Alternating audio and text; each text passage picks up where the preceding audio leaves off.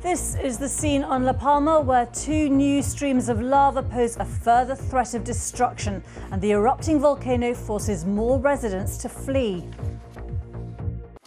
Now, it's now 2 weeks into the volcanic eruption on La Palma in the Canary Islands, and scientists say the volcano has got much more aggressive. There's thought to be little danger to life, though, after thousands were moved out of harm's way.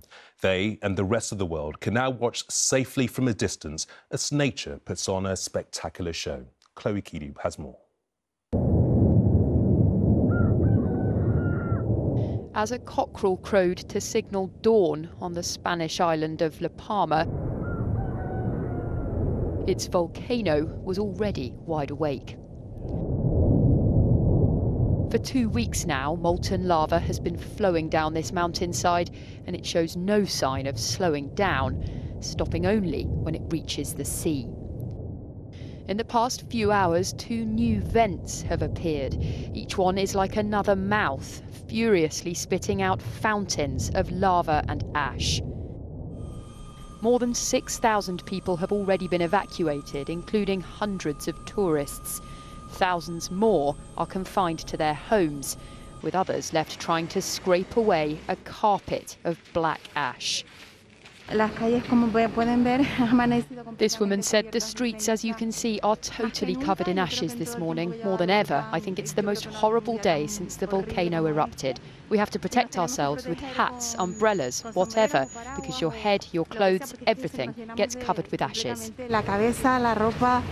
The volcano has already spewed out more than twice as much molten rock as it did the last time it erupted in 1971, and scientists say it's likely to continue. Because it's basically, erupting along something that looks like a crack, you actually get these sort of lines of different small centres. If we look at historical eruptions, which are about as good a guide as we have, most of the eruptions seem to be lasting between sort of 1.5 to 2.5 months, something like that. Tonight, the sky over La Palma is thick with black smoke.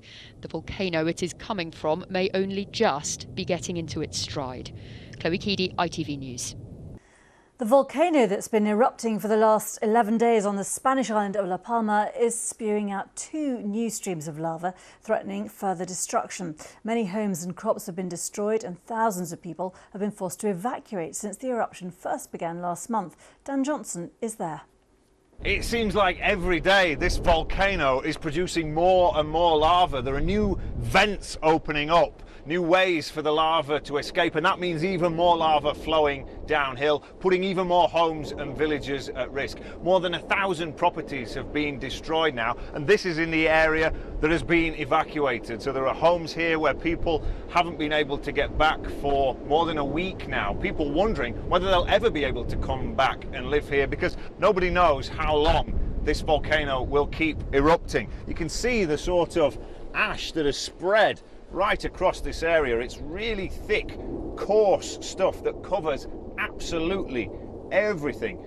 At times you can feel it in the air, you can taste it, but it all depends on the changing wind direction, which areas are under threat and which areas are taking the gases that are escaping from there, and also down at the sea as well, because where the lava hits the water, there is another potential for toxic gases there. You can see how powerful that volcano is, how much lava and smoke is continually being produced. Day and night this has gone on, and people are wondering how much more is there to come. The experts think this could last for weeks or potentially months more. Dan Johnson there. Let's just have a look at the live pictures from La Palma this evening, where lava continues to flow from that Cumbre Vieja volcano. Authorities are now advising people to limit time outdoors in parts of La Palma as the erupting volcano on the island is spewing red-hot lava, thick clouds, as you can see, of black cloud above, and over 6,000 people have been evacuated already because of the proximity of lava flows to their homes. Quite extraordinary images that we're still getting there from that Spanish island.